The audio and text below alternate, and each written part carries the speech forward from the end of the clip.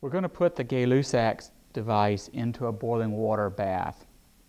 We'll wait a few minutes so that the gas inside the sphere reaches the same temperature as the bath. We will then read the temperature of the water bath and the pressure off the gauge. The temperature is 100.0 degrees Celsius. The pressure is 948 millimeters of mercury. We now have a bath which is a mixture of boiling water and room temperature water.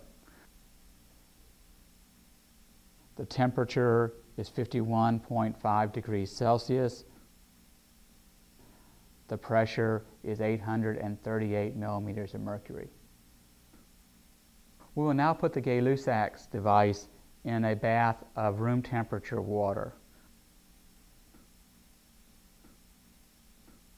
The temperature is 24.0 degrees Celsius.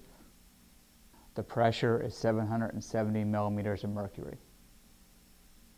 We will now put the Gay-Lussac device in a mixture of ice and water.